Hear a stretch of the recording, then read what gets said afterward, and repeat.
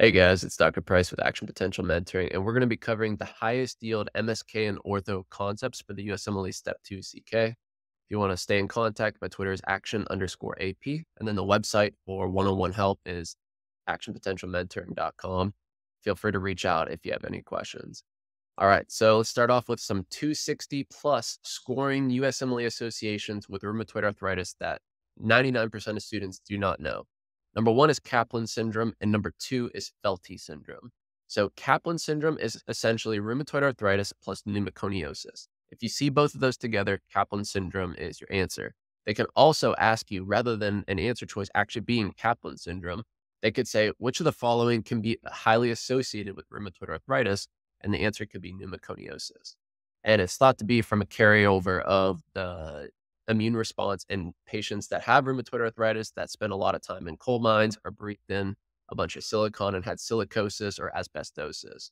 And then number two is Felty syndrome, and it's a triad. You have to know all three parts. So it's rheumatoid arthritis plus neutropenia plus splenomegaly. And so here's a nice little chart that you guys need to know. And so the clinical features of Felty syndrome, just to reiterate, is rheumatoid arthritis. So obviously you'll see severe erosive joint disease. They could have rheumatoid nodules. They'll also have the neutropenia with an absolute neutrophil count less than 1,500. And that's a good number to keep in the back of your mind. And then splenomegaly. Okay. And so these patients will have an anti-CCP and an RF positive 90% of the time. And also, they're generally almost always going to have an elevated ESR above 85. And so the peripheral smear and the bone marrow biopsy is going to be done to rule out other causes of neutropenia, because they may have some sort of underlying leukemia that you can't just say, oh, this is Felty syndrome because they have neutropenia and rheumatoid arthritis. You obviously want to do the next best step in the question stem would be a peripheral smear and then a bone marrow biopsy if non-diagnostic. So here's a nice mnemonic for Felty syndrome is Santa. S for splenomegaly, A for anemia, N for neutropenia, T for thrombocytopenia, and then A for arthritis, which is rheumatoid arthritis. All right.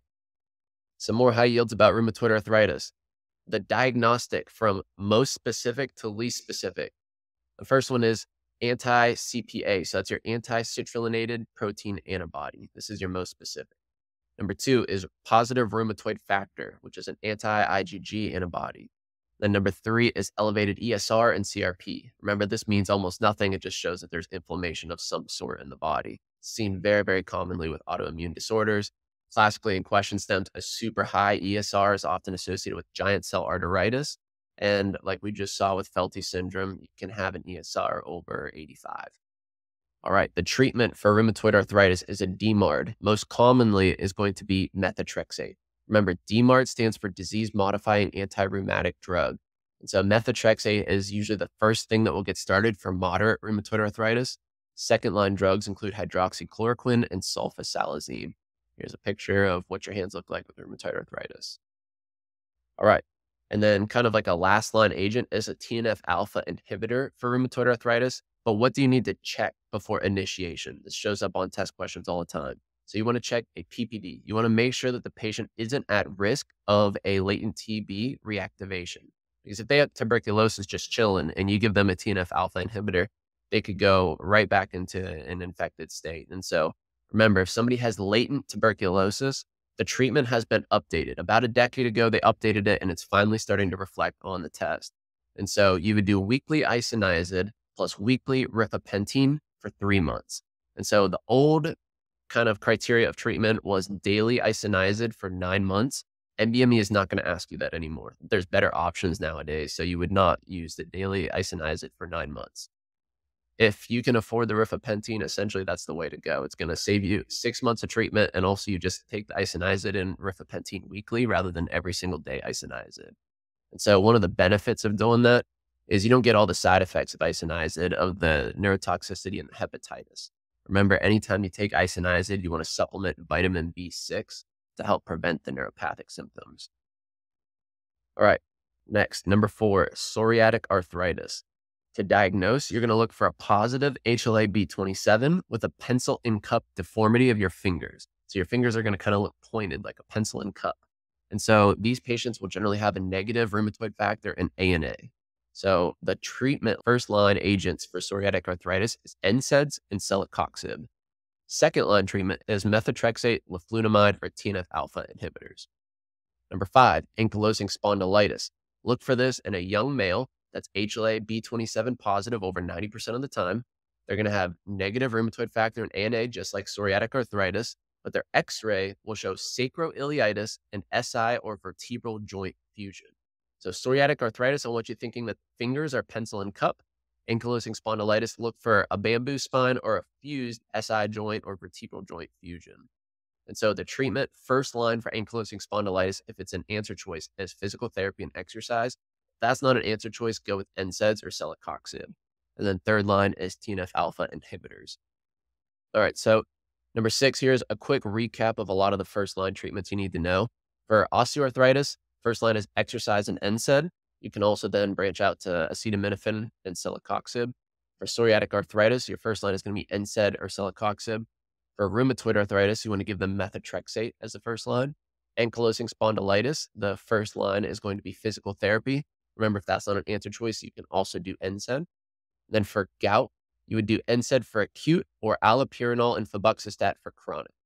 And then for pseudogout, if it's one joint, you can do a steroid injection. And if it's multiple joints, you can give them NSAIDs or colchicine. And so if you go through this list really quick, just as a way to categorize these in your mind, look at all the things that NSAIDs are used for.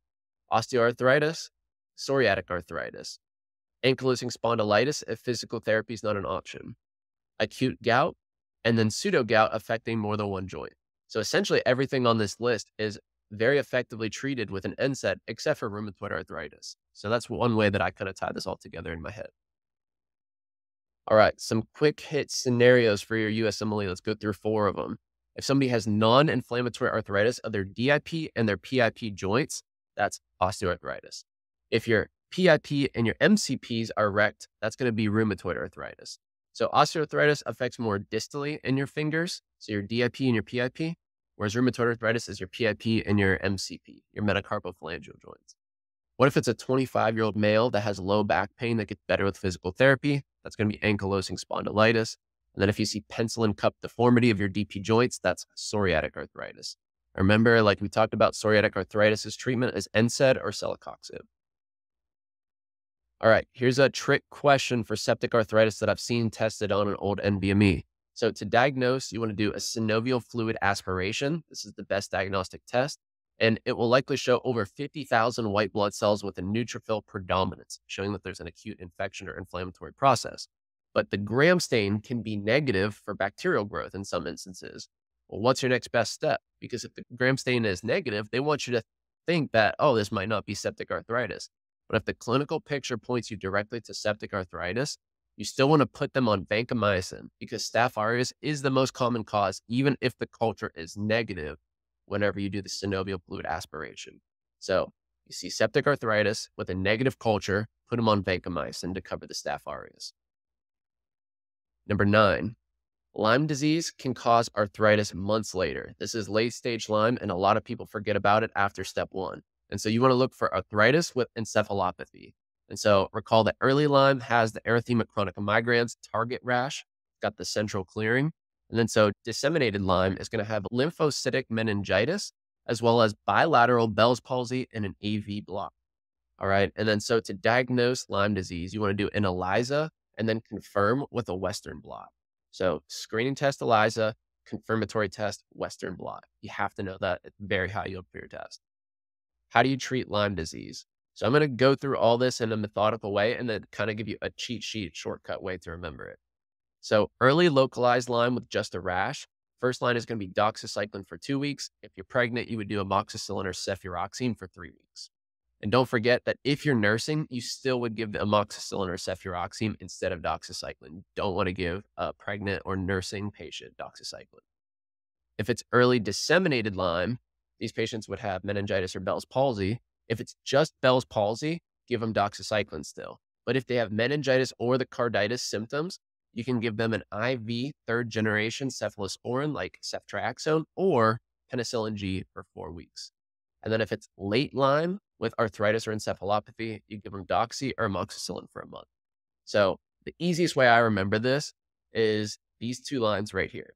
So if there's a rash, Bell's palsy, or arthritis, which all is kind of like less severe type symptoms, you give them doxycycline. If it's much more severe, such as encephalopathy or meningitis or carditis, so brain or heart stuff, you're going to give them IV ceftriaxone. And so that summarizes it in my mind. And then I just remember, oh, you wouldn't give a pregnant lady doxycycline, so then you can use the cefuroxime, for example, or amoxicillin. All right, here is a one-liner that is a super hard question I saw.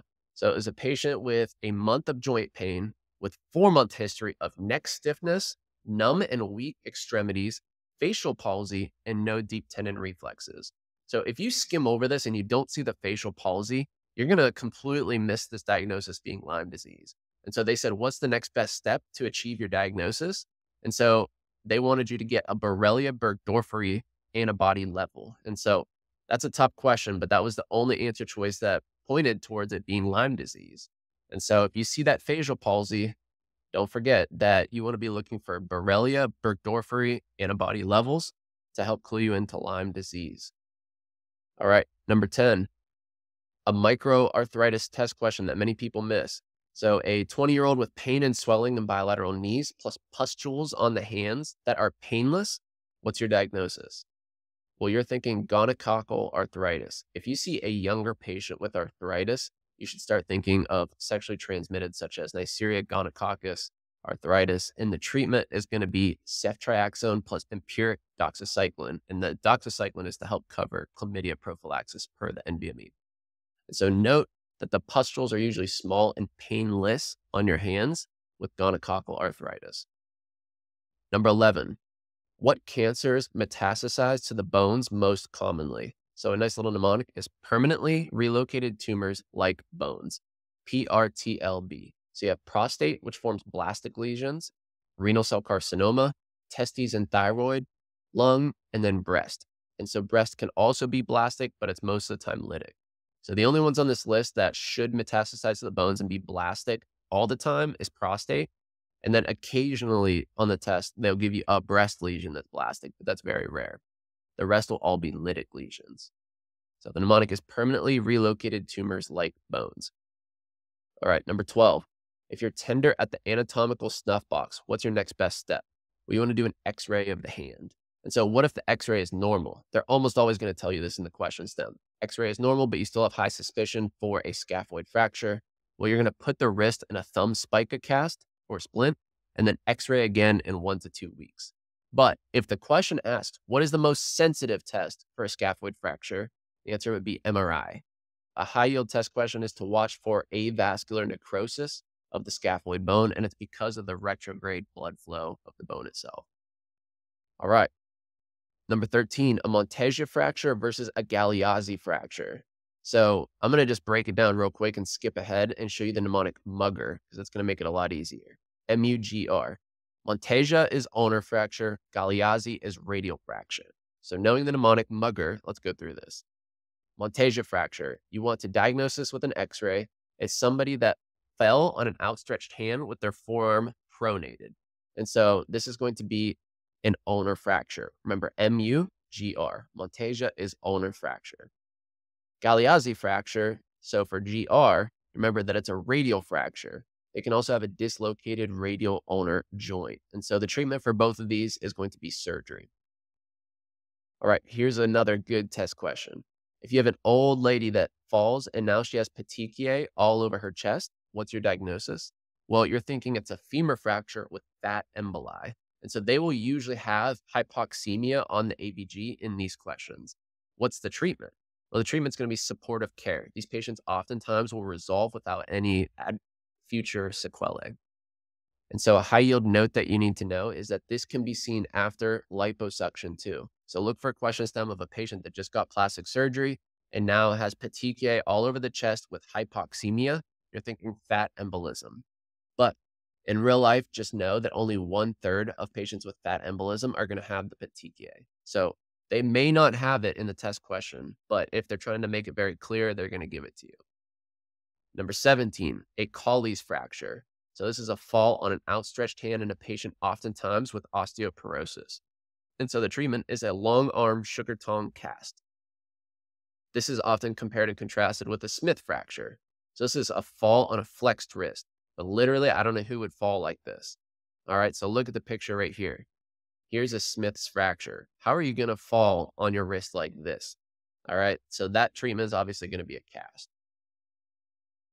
Number 19, torn meniscus. Look for this in a patient that had a twisting injury that now has a clicking and locking of the knee joint. So you're going to diagnose this with clinical exam, and you can also get an MRI. The treatment is going to be NSAIDs plus physical therapy, which has equal outcomes to arthroscopic surgery. I actually tore my left meniscus during track in high school and ended up never being a problem down the road after I rehabilitated it. All right, so number 20, if you have a trauma, a herniated disc, or spinal epidural hematoma, or cancer that compressed the Cauda Equina, what's your next best step? Well, you want to get an MRI to diagnose this and then immediately to surgery. And so this is a surgical emergency every single time on your answer choice for your test questions. They could give you answer choices like steroids to decrease the inflammation or whatever they want, but that's incorrect. Just go straight to surgery. It's not worth delaying. All right, number 21, more USMLE clinical diagnoses. If somebody has back pain 24 hours a day, which aggressively gets worse at night, but they also have weight loss, you're thinking cancer. Number 2, if they have saddle anesthesia with bowel or bladder dysfunction, you should be thinking Cauda Equina Syndrome. Number 3, a low back pain in an osteoporotic patient is oftentimes a vertebral compression fracture on the USMLE. And so they could give you the fish mouth vertebrae appearance to clue you in. And then number 4, an abnormal gait where the knees and hips are flexed in the patient is spondylolisthesis. All right, so this is where the vertebrae essentially moves forward on each other. Number 2, a patient that has pain with active abduction, meaning they can't lift over 60 degrees of their arm, but they have no pain with passive abduction. This is a rotator cuff injury. And so the supraspinatus muscle right here is usually your answer on the USMLE. So if it hurts to move it on your own, but if somebody else moves it, it doesn't hurt, you're thinking it's the muscle because it's literally the muscle that's hurting and straining when you try to do it. So your treatment is going to be RICE, rest, ice, compression, elevation with physical therapy. And so if you see the question stem that has pain with both active and passive overhead shoulder movement plus locking after a trauma, you're thinking a torn glenoid labrum. I saw that in an old NBME, so I wanted to include it. And then number 23, what is this image and how do you treat it? Patient got this first metatarsophalangeal joint pain after taking a loop diuretic like furosemide. So see how that this is red and inflamed right here? Thinking gout. And so this is an acute flare that you would treat with NSAID, colchicine, or steroids. And then chronic, remember, is allopurinol or febuxostat. Some high yield clues to improve your test taking here. These will really save you a lot of time if you can internalize these and understand them. If there's a fracture, you're almost always going to see this on the x-ray on your USMLE, unless it's a scaphoid fracture. They usually won't show you that. If there is a nerve palsy, you want to look for other nerve symptoms, such as maybe some sensory loss or some other accompanying muscles could also be paralyzed. But also look for muscular disuse atrophy if it's a long-term palsy that somebody's had for a while. If there's an infected joint, look for elevated white blood cells or erythema. If it's autoimmune, look for other symptoms in the question stem. And then if there's tendinitis, it's going to have a normal x-ray. Okay. But if there's a dislocation, you will see the actual joint dislocated on the x-ray. These are just 5 or 6 little quick hitting clues to improve your test taking. That saved me a lot of time. If I see a normal x-ray, I'm like, okay, this might be tendinitis. If it's of the hand, it might be a scaphoid fracture. And then obviously a palsy would have a normal x-ray as well. But if there's a dislocation or a fracture, you're usually going to see that on the x-ray. So this is some of the highest yield MSK and Ortho tie-ins. I hope that this has been helpful. Subscribe, share this video with a friend that's also studying for the USMLE, and give the video a like to help the algorithm. It's Dr. Price with Action Potential, and I will be releasing more, so turn on notifications if you would like them as well. Take care, guys.